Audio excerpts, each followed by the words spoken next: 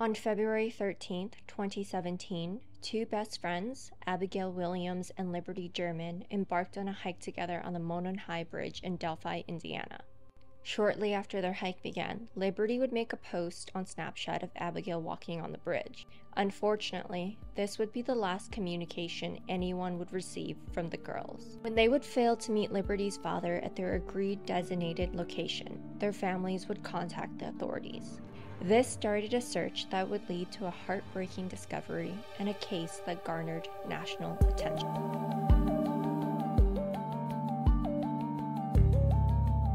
Hello and welcome to Crime Corner with Jen. For those of you who don't know, my name is Jen and I talk about true crime cases on this channel. In this week's video, we're going to be talking about the case of Abigail Williams and Liberty German. We're going to be talking about how the case began, and we'll also cover new updates and discoveries. Before we jump into this case, if you haven't already and you like my content, please don't forget to hit the like and subscribe button, and please be sure to hit the notification bell. This all really helps my channel to grow and is greatly appreciated. Now, jumping right into things, as I mentioned just a few seconds ago, this case or this video is going to be about Abigail Williams and Liberty German. Abigail was born on June 23, 2003 in Lafayette, Indiana. She lived with her mother and stepfather and had a younger brother. Abigail was known for her love of animals and was described as a kind and caring person by those who knew her. She was a student at Delphi Community Middle School and was 14 years old at the time of her tragic passing. Liberty was born on December 27, 2002 in Lafayette, Indiana, and was also enrolled in Delphi Community Middle School at the same time as Abigail. Liberty was 15 years old at the time of the tragedy. She lived with her grandparents who helped raise her, as well as her father and siblings. She was known for her love of photography and was a talented artist, and both Abigail and Liberty were the best of friends who enjoyed spending time together in and outside of school. And on February 13th, 2017, the two girls would decide to go on a hike together on Monon High Bridge over Deer Creek in Delphi, Indiana. Delphi is a pretty small town with a population of about 2,900 people. It's what many people would consider a very sleepy town due to its small population and large network of parks and hiking trails. Abigail and Liberty were drawn to the natural beauty of Delphi due to its parks and hiking trails. The trails offered the perfect setting for a day out in nature. And as outdoor enthusiasts, they were always eager to explore and embark on new adventures in the great outdoors. So on that unusually warm February day at 1:35 p.m., Abigail and Liberty would be dropped off on County Road 300 North by Liberty's sister, Kelsey. The girls had agreed with Liberty's dad, Derek, that they would meet him at a designated location at 3 p.m. About an hour or so into their hike, Liberty would post a photo of Abigail on the bridge on her Snapchat. This would be the last post made by either of the girls during their hike. Now, by 3 p.m., Derek was waiting at the designated location, waiting to pick the girls up, but Abigail and Liberty did not appear. He assumed at first that maybe Abigail and Liberty were just running a few minutes late and they were still walking over to the area. However, his concern began to grow as 3:15 rolled by and then 3:30, and the girls still did not arrive. He even tried to call Liberty, and his first phone call went unanswered, but when he tried to call her a second time, the phone went straight to voicemail. Derek would call Abigail's family to let them know what was going on, and both families agreed that before calling the authorities, they would go out and try to find the girls themselves. They weren't too alarmed at this point because they figured that maybe the girls were just hanging out and had lost track of time. But when they followed the nature trail and found no trace of the girls, their concern began to grow. This would prompt the family to make a call to 911 at 5:30 p.m. Authorities would arrive to the nature trail and would search the trail and the surrounding areas, but were unable to find any trace of Abigail or Liberty. However, at this point, they did tell the families and news reporters that they didn't suspect any foul play. Their theory was that the girls may have walked off the trail and may have gotten lost in the woods, but that they would eventually find their way back. There were search parties out looking for both girls on the 13th, and the searches went well into the late evenings, with family members continuing the search well past midnight and into the early morning of the 14th. When the authorities and search parties came back to continue their search on the next day, which is February 14th, they would expand their search to beyond the bridge in Deer Creek. And just hours after the search began, 2 members of the search team would come across a horrific discovery. To their horror,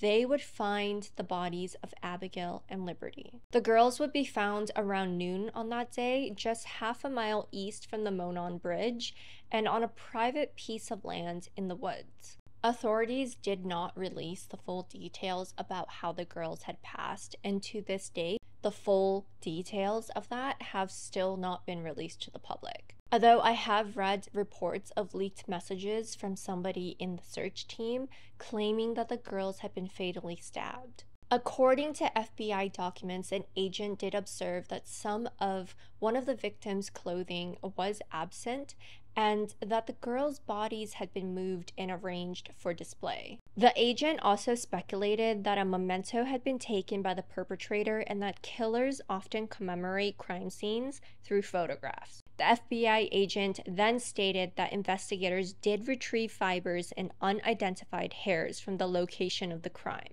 And on February 15th, 2017, authorities would state that Liberty's phone had been recovered. And on Liberty's phone, law enforcement officials would find a video clip that they believe may have captured the potential killer. It's very hard to make out much about the man in the video because it's so short and the video is taken from quite a distance away from the girls, but you can see that he is a middle-aged white man. He's wearing a blue jacket and jeans and can be seen walking behind the girls and in their direction. Along with the image, they also found a recording on Liberty's phone where a man's voice could be heard saying, "Down the hill." Down the hill. Down the hill. Now, where the girls were at the time of this recording, there was in fact a hill. The hill leads down to Deer Creek, and just a bit beyond that is where the bodies of the girls are found. So their location and what was being said in the recording, the voice saying "down the hill,"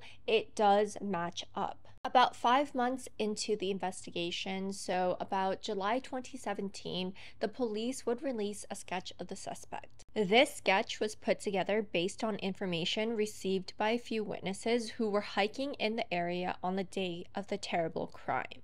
The man in the sketch would be described to be somewhere between 5'6" to 5'10" in height, with brownish hair and somewhere between 180 to 220 pounds. But even with this sketch, they still weren't able to pin down any solid leads. Now, on April 22nd, 2019, about 2 years later, the police would release a second sketch. This second sketch looks completely different from the first. With their new sketch released, the police would theorize that the man was anywhere between 18 to 40 years old. Now, what's interesting here is that both sketches were created based on information shared by witnesses who were hiking in the same area and on the same day as the two girls. Indiana police would surprise the public by telling everyone that the second sketch that was released in 2019 was actually the first sketch made when the investigation began. But after releasing the sketch in 2017, they would later decide in the investigation that the real first sketch released in 2019 was more accurate.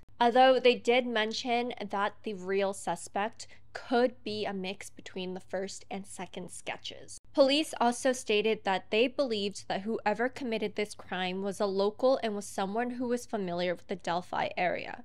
The bridge that the girls and the suspect were on was pretty run down, and the hills in the surrounding area were not easy to move around in. So they believed that whoever committed this crime was familiar with the bridge and the surrounding landscape. Because if they weren't, it would have made it very difficult for that person to have taken the girls, committed the horrible crime, and then to move their bodies. In 2019, shortly after releasing that second sketch, which turns out to be the real first sketch, the authorities would ask for the public's help to identify the driver of a vehicle that was parked in the same area on the day of the girl's disappearance. Unfortunately, because the authorities wouldn't share information about the vehicle, for example, what car it was, what model, what color, what make, the public didn't have much information to work with. And due to the lack of information shared with the public, the authorities' pleas for help in identifying this vehicle or identifying the driver of this vehicle resulted in 0 solid leads. To this day, the police have still been unable to identify who the driver is or who the owner of the vehicle is. In the initial phase of the investigation, and at some points later on as well, the authorities would begin to consider the owner of the land where the girls' bodies were found as a potential suspect. For over 50 years, Ronald Logan lived on County Road 300 North, near the trail to the Monon High Bridge. His home was searched, but no evidence was ever uncovered linking Logan to the murders. An FBI agent noted that the 77-year-old Ronald appeared to be in good physical condition, and his voice was not inconsistent with the voice captured on Liberty's phone. The FBI also mentioned that text messages sent to and from Ronald's phone the evening of February 13, 2017, indicated that he was likely outside his home and in the proximity of where Liberty and Abigail's bodies were located. The agent specifically stated that they believed Ronald could be involved in the murders and made the following statement. I believe there is probable cause to believe that Ronald Logan has committed the crime of murder, and evidence of that could be found on Ronald Logan's property. In an interview to 13 News around the time of the investigation, Ronald would make the following statement.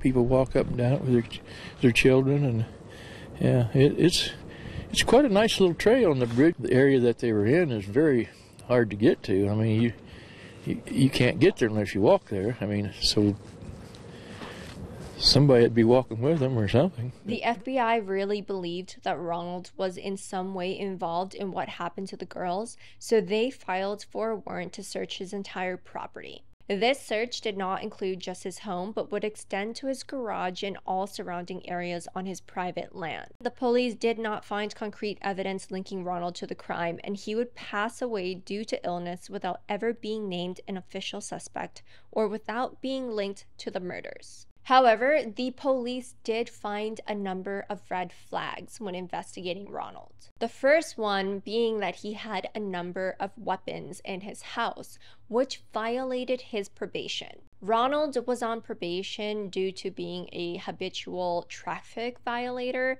and he was also in trouble for driving while intoxicated. The second red flag here, which I find very interesting and very suspicious, is that Ronald had lied to the authorities about his alibi. Ronald had told the authorities that on February 13th, he had texted a friend and had asked his friend to take him to an aquarium store somewhere between 2 to 2:30 p.m. Ronald's friend had even backed up his story and had told the authorities that he did indeed go pick Ronald up around 2 to 2:30 p.m. that day, and this was told to the authorities sometime in March, but 2 days later, the friend would confess to lying for Ronald. His friend had claimed that Ronald had asked him to lie for him, and at the beginning he didn't think that it would be an issue because Ronald's never asked him to lie about anything before, and he trusted Ronald, so he did what Ronald asked him to do. And now for the third flag. Cell phone tower data indicated that Ronald was in the same area as the two girls around the same time period on the afternoon of February 13th. Now, I agree that all of these points are very, very suspicious. Why was Ronald lying about his whereabouts? Why would he have reason to lie if he wasn't somehow involved in what happened to the girls? He was definitely hiding something, and I'm so surprised that he was never named a suspect, like as an official suspect, considering how suspicious his circumstances were. Now, police would later on name a man named Daniel Nations as an official suspect in the case. But on the 1-year anniversary of the teen's deaths, they would hold a press conference stating that they no longer suspected Daniel to be involved in the murders. Instead, they were now interested in a man named Charles Andrew Eldridge. Charles was arrested for a completely different set of crimes not relating to the teen's disappearance, and I won't go into detail about what those crimes are because YouTube definitely won't allow it, and it's a very sensitive topic. All I'll say is that he was arrested for charges relating to SA. So when he was arrested by the Randolph County Police, the authorities there did contact the FBI to alert them of a potential link between Charles and the crime in Delphi. Charles actually seemed to be a match to the first sketch that the police released in 2017, but again, this discovery would lead to nowhere and Charles would be dismissed as a potential suspect. After losing interest in Charles, the police would name another suspect, a man by the name of Paul Etter. Paul was allegedly wanted for kidnapping and for SA. And again, I won't go into details about his crimes because they were pretty disturbing. Paul would then also meet a pretty gruesome ending after police had tried to arrest him, and that arrest had led to a 5-hour standoff. And again, just like the other suspects, in the end, Paul would end up being dismissed as a person of interest. So it seems like over the years, there were quite a few potential suspects or persons of interest. But none of those potential suspects led us to the answers that we were looking for. But that would all change at the end of 2022 when a man by the name of Richard Allen would come into the picture. On October 26, 2022, Richard Allen would be arrested and taken into custody. He would be charged with 2 counts of murder. Richard and his wife, Kathy Allen, lived in Whiteman Drive, which is a residential neighborhood in Delphi, Indiana. They've reportedly been living there since 2006, and their home is only 2.5 miles away from the trail where the 2 girls' bodies would be discovered. Richard, aside from 1 speeding ticket, had a pretty clean criminal history and worked as a licensed pharmacy tech. At the time of the girls' deaths, Richard was working in a CVS in Delphi, Indiana, and Liberty's grandparents even recall him processing photos for them. Richard had given them his condolences and had allegedly refused to charge them for the photo processing. Now, Richard had been arrested after authorities had found a spent bullet at the crime of the scene that matched a weapon that belonged to Richard. And when news of his arrest went public, the whole town was shocked. Richard was described by his fellow townspeople as somebody who was very quiet, but seems like a normal enough guy.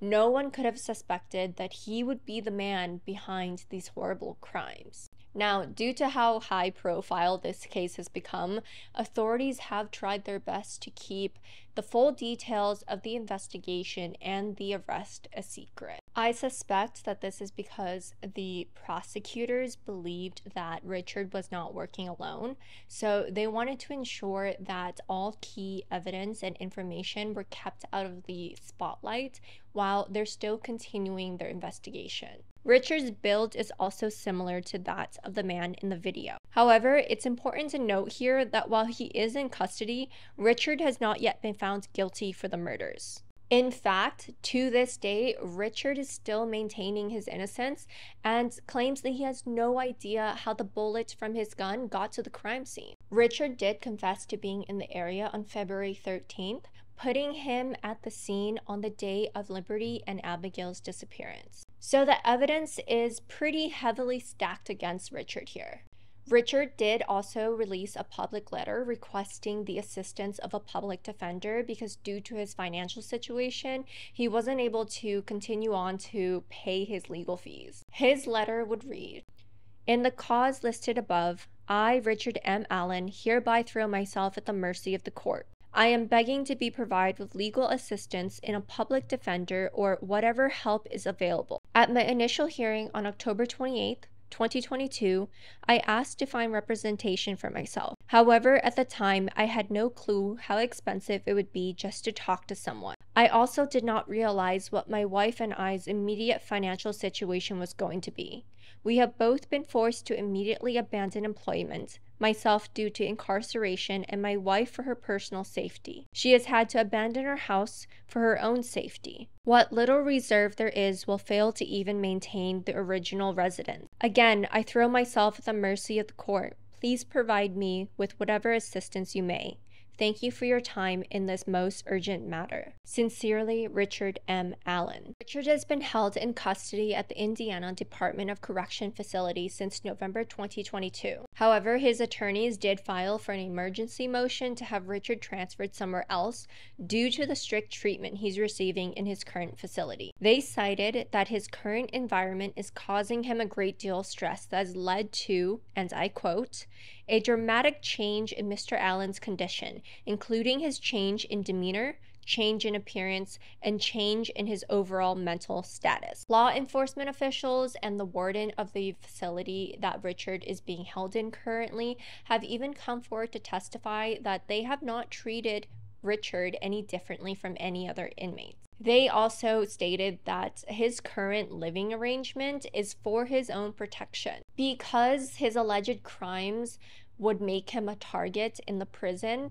law enforcement officials and the warden have decided to keep Richard isolated from other inmates to make sure that he doesn't get attacked. Now, during a hearing on June 15th, 2023, so just this month, both the defense attorney and the prosecutor have stated that Richard has made some incriminating statements while in prison. According to the prosecution, Richard has allegedly confessed to the murders 6 or 7 times now. But according to the defense team, Richard's vague statements are inconsistent with Richard's previous statements of denial. The defense team have also stated that they're becoming increasingly worried about Richard's mental health and that both his physical and mental health have deteriorated significantly. When speaking with his lawyers, Richard would often repeat things multiple times, and it seems like he's not fully there. His attorneys have even stated that they've had to reintroduce themselves to Richard on a few occasions now because his mental state has just deteriorated so significantly that he's forgetting who they are. This is actually one of the reasons that they're trying to get Richard moved to a different facility, because they believe that his current facility is causing him so much stress that it's really having a huge impact on his health. However, because he's part of such a high-profile case, no other facilities want to take him. Other facilities have come forward to state that it would be a burden on their staff and on their facility to take Richard in, and it would still put Richard at a risk of getting attacked by other inmates. Another huge development from the June 15, 2023 hearing is that Richard's defense team is trying to file a motion to dismiss ballistic evidence, and this will be considered at a later date. Richard's current trial is set to begin on January 8th to January 26th in 2024. For the time being, investigators are remaining tight-lipped on this case, so we will need to wait for the trial and we will need to wait and see if any new information is released to the public. But for now, please do share your thoughts on what you think really happened here. Do you think Richard Allen is guilty? Or do you think he's been set up somehow and he's now confessing to his crimes in prison due to his deteriorating mental health? And do you think anyone else is involved in this horrific crime? Or do you think it was a one-man job? Please be sure to share your thoughts with me in the comments. And as always, thank you so much for tuning in to another video with me. I will try to keep a very close eye out on any new information regarding this case, and if any new discoveries are shared, I'll perhaps make a shorter update video about this case, because again, I also want to know what really happened, and I would really like to see Abigail and Liberty receiving the justice that they so deserve. And hopefully with the trial coming up next year and the ongoing investigation, there will be answers for their families and some closure. So let's all stay tuned for that. And thank you so much for watching this video, guys. I really appreciate it. If you have any case recommendations, please be sure to send them to my email here, and I will see you in my next video. Have a really wonderful week ahead and take care. Bye.